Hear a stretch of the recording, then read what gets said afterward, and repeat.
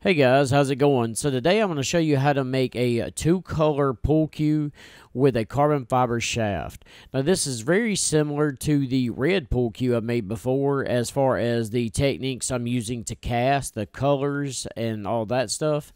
But with this one I'm going to be using two separate colors instead of just the one single red color.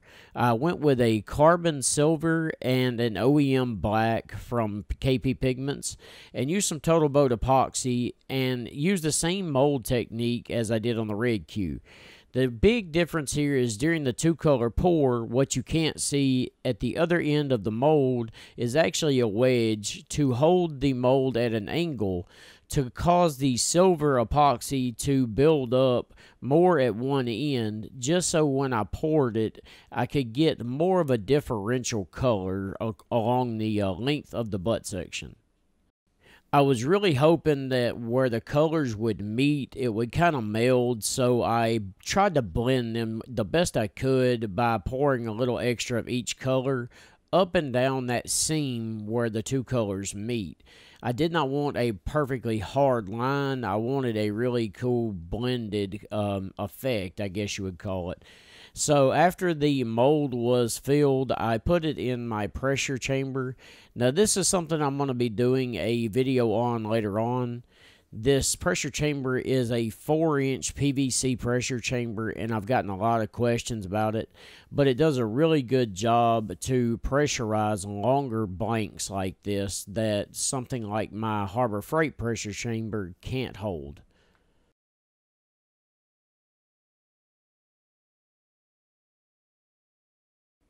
I let the epoxy cure overnight in the chamber just to make sure that there were no issues as far as bubbles or anything like that down inside the epoxy. And after removing the mold and the blank from the chamber, I was really excited to get to turning this just because it looks like the colors are going to be really cool looking. It's pretty. It's so pretty. But the first thing I need to do is to remove the ends of the mold. I designed these molds to be pretty much disposable. They are made out of 1/4-inch plywood, and they're not designed to be reused. I designed them in mind of removing the blank as easily as possible. So the chop saw and a chisel do a really good job, especially when you cover the inside of each piece of the mold with packing tape. The blank releases pretty easy. The top side of the blank was just a little high, which is normal with this process, so I used the bandsaw to square up the blank and then mark the center with the corner-to-corner technique. And after that, one thing I really like to do is to remove the corners on a square blank. In my opinion, it makes turning to a rough cylinder much easier. You get much less tear out and shattering, especially with the epoxy. And if you're using carbide tools on these corners, it will cause some shattering of the epoxy on the lathe. And this is a really easy process just by using an angle with the bed of the bandsaw and just cutting off the corners. It's not very difficult at all, and it's well worth the effort.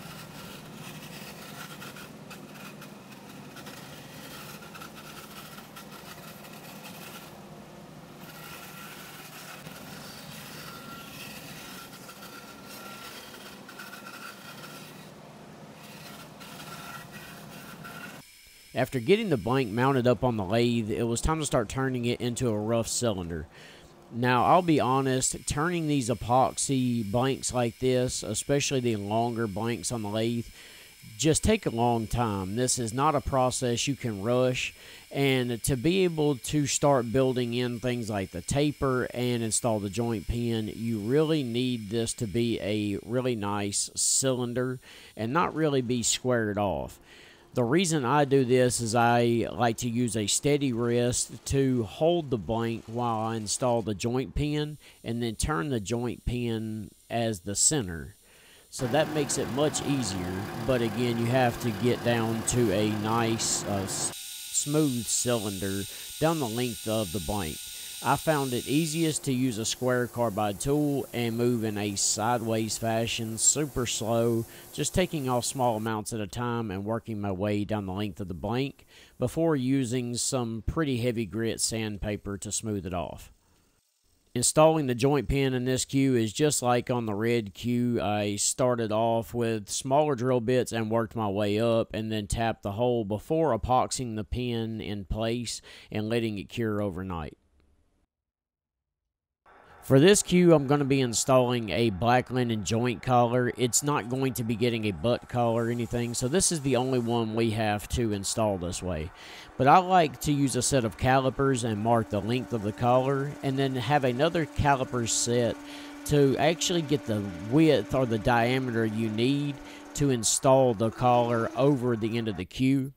And just take your time and slowly cut down to this depth. I like to cut a smaller cut down to almost the final depth, and then use that as a gauge to cut down the rest of the length of the joint collar cut.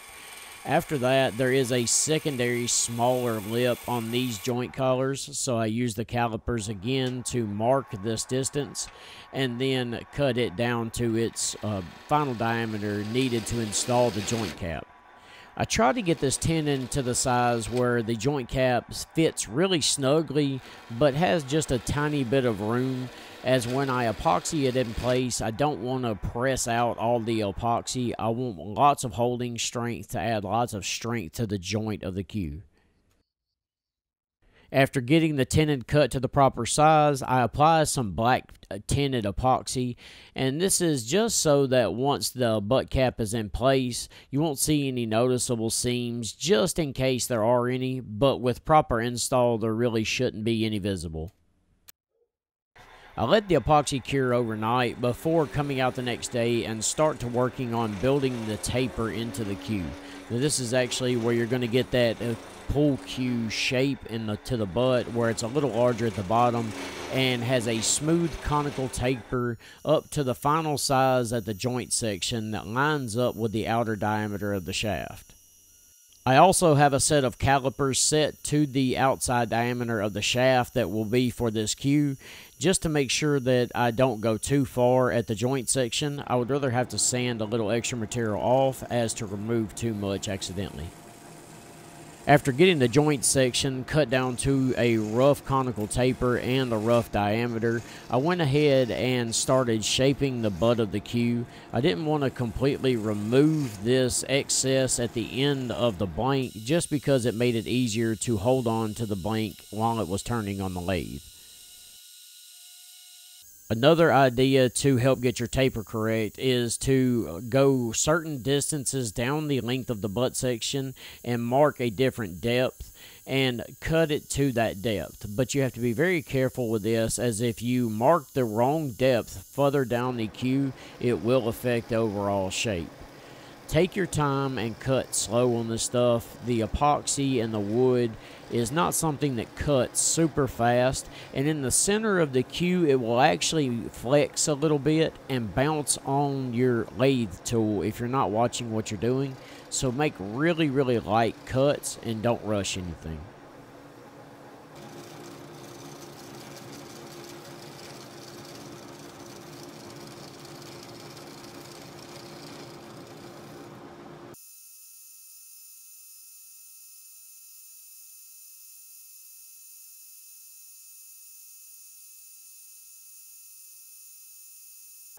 Once the taper was roughed into the blank, I went ahead and removed that excess material that you saw earlier and got prepared to install the weight bolt and the rubber bumper at the end of the cue. Now, these steps are just like with the red pull cue video. If you haven't seen it, I'll link it in the description. But it's pretty much just like installing the joint pin. The only difference is you're adding a much larger hole at a shallower depth to allow you to put in a press-in rubber bumper. And this is to stop the pull cue from hitting the ground at the pull hole or wherever you're playing it and damaging the end of the cue. This is also where you will get ready to install the weight bolt, and this just makes it to where whoever has the cue can remove a little bit of weight out of the back and either add in a heavier weight bolt or leave the weight bolt out to adjust the weight to their liking. My camera died during the thread tapping process for the weight bolt. If you're interested in that, go back and take a look at the red pool cue video, and it will explain it a little bit more in depth. With the weight bolt and the bumper installed, I started at 120 grit sandpaper and worked my way up to 1,000 grit before using some Star Bond Adhesive's thin CA glue to apply the final finish. I use a shop rag to spread the thin CA glue down the length of the cue. Now what this does is applies a super thin layer, and you just apply multiple layers with activator being sprayed onto the CA glue between each layer. Once you build up enough layers, it allows you to sand down the top layers to a glass-like finish. When this thing was finished, it was absolutely beautiful and smooth. But I did go through this process about 4 or 5 times with the CA glue before I ever touched it with any sandpaper or micro mesh. One thing to keep in mind is that the more layers of CA glue you put on, the deeper finish you're going to have. It's going to have more of a deep wet look once you sand and polish it with more layers. But I also did not want to do too many, as I really like this effect it has with the chatoyancy of the silver and the flicker of all the pearls in the pigments that was used for this cue. After all the coats were applied of CA glue, I started at 1,500 grit and worked my way all the way to 12,000 grit micro mesh, wet sanding the entire cue with every pad. The reason you wet sand this is you do not want to add any scratches into the clear coat, so this helps to clear away any debris on your sanding pads. Once I was finished sanding, I used some E-Ultra Shine Turner's wax and polished the cue to a really high shine. Ooh. Shiny. Now this wax is kind of heat activated, so you want to turn your lathe up to a tad bit of a higher speed and apply a decently firm pressure, but be careful while you're doing this, as if the rag binds, it will pull it out of your hand or could put your hand into the lathe.